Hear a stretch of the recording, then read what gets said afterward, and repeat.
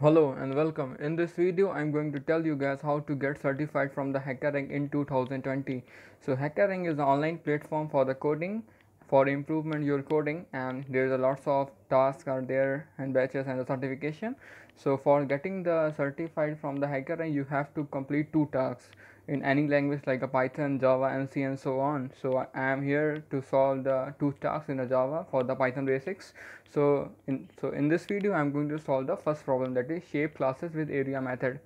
Okay, so for this we have two shapes, that is rectangle and the circle, and we have to write the program for getting the areas of the different classes. So first of all we have to work on the class rectangle. So for this, remove this pass and start with the method, that is def dot init. You have to take two arguments, that is length and width. Okay, so self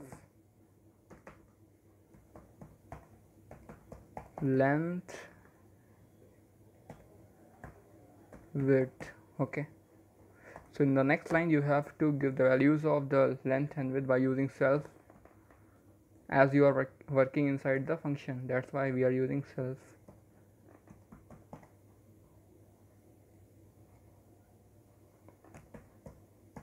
Length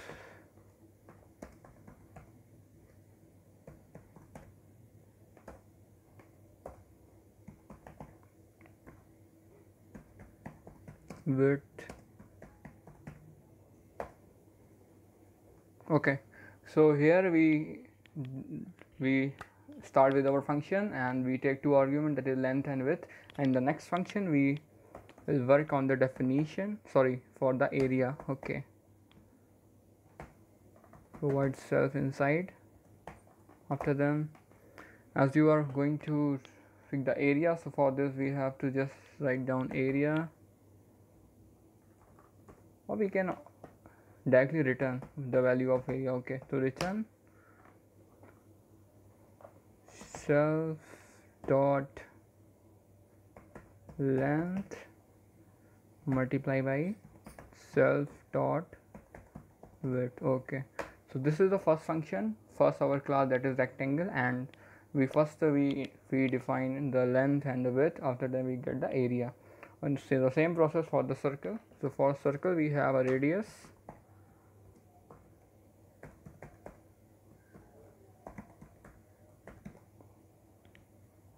this is self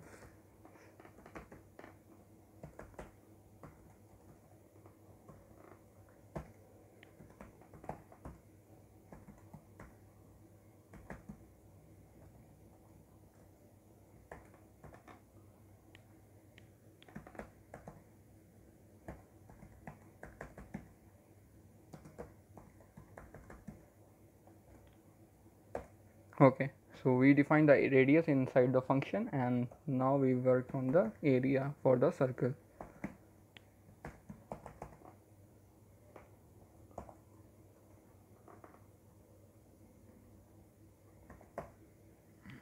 We can directly return, as there is also imported math modules we can use, as we know the area of the circle is pi r square, so we can use math.pi for getting the value of pi.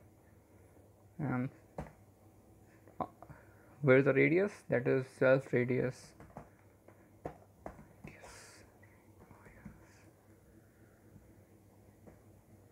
No, let's stick to. Okay, so this is for the radius. So if we run this code,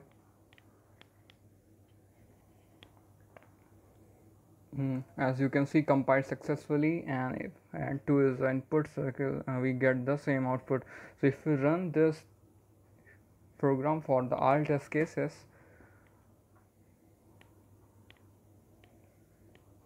okay, so it's compiling. Okay, so as you can see, this code will run for all the cases. So this is the solution for the first task. Thank you for watching.